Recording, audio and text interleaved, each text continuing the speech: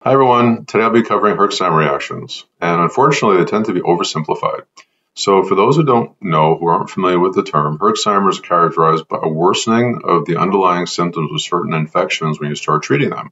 And this is seen with spirochetal infections. Spirochetes are a type of bacteria that cause things like syphilis, Lyme disease, relapsing fever, leptospirosis, and a number of others. And Herxheimer's can also be seen with other non-spirochetal infections like Brucella and Bartonella, and also some more uncommon ones like Q fever caused by Coxiella and tularemia. So the thing that we should know about Herxheimer's that differentiate between things like syphilis Herxheimer's and Lyme Herxheimer's, that the stereotype of syphilis Herxheimer's is that they happen one time, they're very severe, and people get through them and then they don't happen again. With Lyme, it's been published that Herxheimer's can happen over and over again because Lyme is harder to eradicate than syphilis is and can set up chronic infection in people.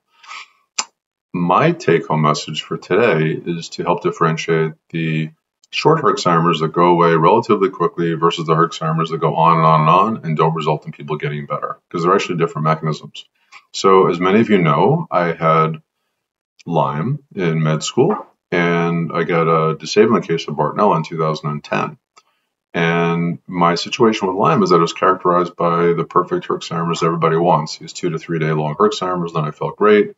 And unfortunately, when I went off antibiotics, the illness would creep back over a number of months, and I had to be retreated. And this went on for years until I finally, found doctors to really help and got much better. But with Bartonella, it was a different story. I would get antibiotics, and I would flare up, and my knees would go up the size of cantaloupes, and I'd get high fevers and drenching sweats and anemia and everything else. Go to the doctors and say, "Congratulations, I have a Herxheimer. Continue, and you'll get over it." And 2 months later, same thing, same story. I'm not feeling well. Congratulations. This is a good thing. By the 4th month, I had to put my foot down and say, look, I'm not taking this medicine anymore. It's not helping me. But if it was up to the doctors that I saw, they would have had me continue on the very same medicine. So these protracted flares are actually a different mechanism. They're really not Herxheimer's. I'll be talking about them in the next video.